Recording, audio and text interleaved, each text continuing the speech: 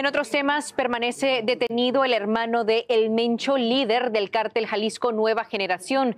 Esto luego de haber sido capturado por elementos de la Guardia Nacional Mexicana el fin de semana. Se trata de Abraham Oseguera, alias Don Rodo, quien aparentemente se encargaba de organizar el ingreso de precursores químicos vía marítima para la producción de drogas sintéticas. En vivo desde Jalisco, México, Atsiri Cárdenas nos tiene más sobre esta detención. Atsiri, ¿qué tal? Muy buenas tardes. ¿Qué más se sabe a esta hora?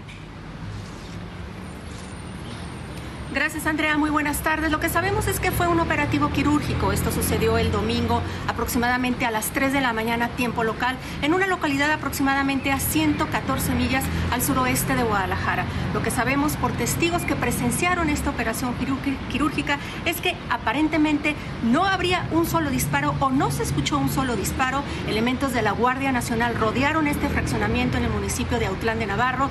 Llegó un helicóptero, descendió en este fraccionamiento y en cuestión de minutos subieron a este hermano mayor de quien es considerado el líder del Cártel Jalisco Nueva Generación, elevaron el helicóptero y se fueron directamente a la Ciudad de México.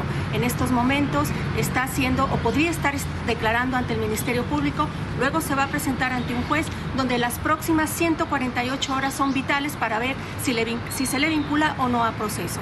Este hermano, según autoridades, es muy importante en la estructura del Cártel Jalisco Nueva Generación porque a pesar de tener un perfil bajo, dicen las autoridades que es uno de los grandes negociadores y administradores de este cártel.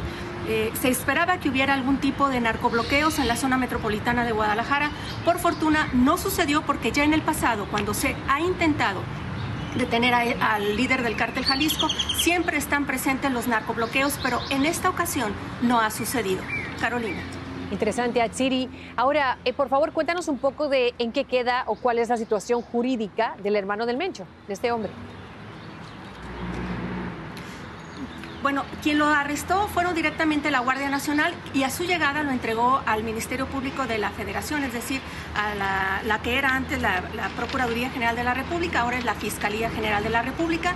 Tras hacer su declaración frente a los fiscales federales, ellos tienen la indicación inmediata de ponerlo a disposición de un juez de control. Cuando ya esté presentado ante un juez de control y se declare que su detención fue legal, es decir, que hubo una orden de aprehensión de por medio, entonces las autoridades tienen 72 horas para declarar si hay elementos o no para vincularlo a proceso, pero los abogados del sospechoso pueden pedir que se duplique este término constitucional y entonces en vez de ser 72 horas tendría el juez de control 144 horas para ver si las pruebas con las que se llevaron a esta persona ante el Ministerio Público son las idóneas para vincularlo a proceso. Esa es actualmente su situación jurídica.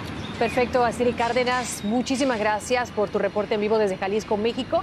Hay que recalcar que en estos casos, estas redes de narcotráfico tienen muchísimas tangentes y una detención de esas es importante, pero todavía queda un montón de gente abajo manejando, ¿no?, el tema de la droga. Gracias por tu informe.